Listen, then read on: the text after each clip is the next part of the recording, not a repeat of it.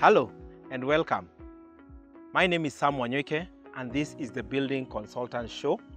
Here we seek to educate, challenge and inspire you on your journey of construction. Today we want to talk about the interlocking blocks.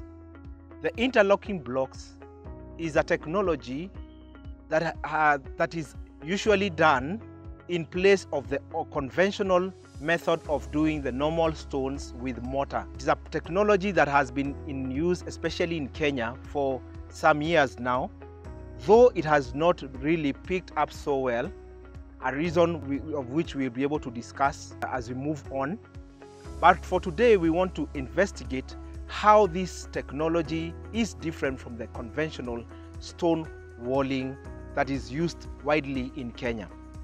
The name interlocking block comes from the fact that these special stones, I would say the blocks, have grooves that interlock between each other. And these grooves are the ones that create that rigidity, they create that firmness once the blocks are laid together on each other. It achieves its economy because of the fact that you use very little or no cement mortar to join the blocks. Normally, the blocks would be made either of stabilized soil or they can be made of lightweight concrete.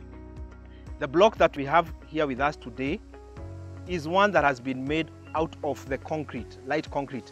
What I mean is you can either manufacture the blocks by doing a light concrete with some cement, or you can also prepare the same blocks using a soil that has been stabilized by addition of cement into it. The purpose of the cement is to hold the particles of the soil or the concrete together so that the block does not disintegrate. The content of cement is very important because if the content is very little, as you can see, the edges might easily begin to disintegrate. So to be able to produce a very robust or strong block, you will need a higher cement content. The one thing that I would also want to mention about this particular block is the fact that some of these blocks, like this one you can see, is also hollow from inside. This helps so much for a few reasons.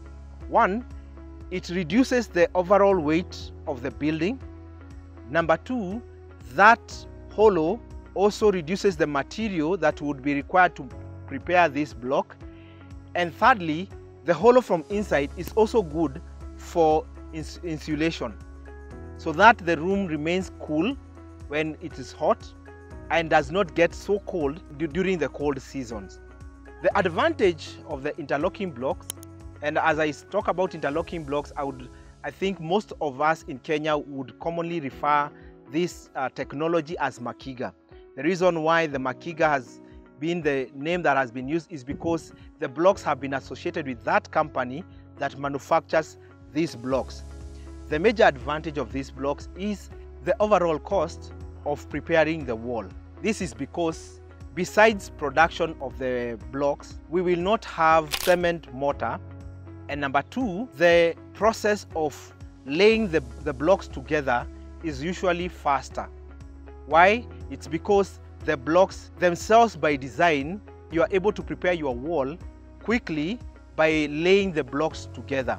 In fact, the grooves are specially prepared to allow for uniformity of the wall, besides ensuring that the wall is plumb and well aligned, horizontally and vertically.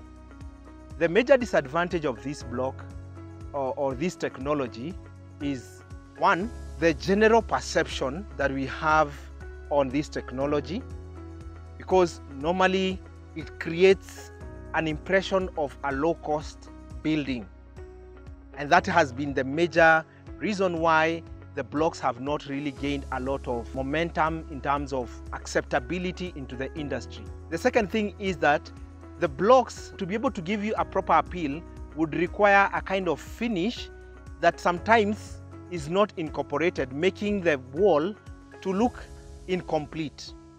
Thirdly, As I mentioned, some of the blocks, if the content of the cement is less, they begin to disintegrate from the edges, and so making the house look bad. Yet the cost of repair of that kind of a wall would be quite an amount, because the way the blocks have been laid together makes it hard for you to remove one block and replace with another. That makes it very hard. But nevertheless, there are, as I said, that in the rural areas, it has gained an acceptability due to its low cost. That's it for today. Thank you very much for tuning in. We hope to give you more of this. Kindly like and subscribe to our channel to receive more of the videos. For any comment, feedback or question, please feel free to comment on the YouTube page and we'll be willing to respond to it, or reach out directly via the email address that has been shared on the screen below. Thank you, and we look forward to having you in the future videos.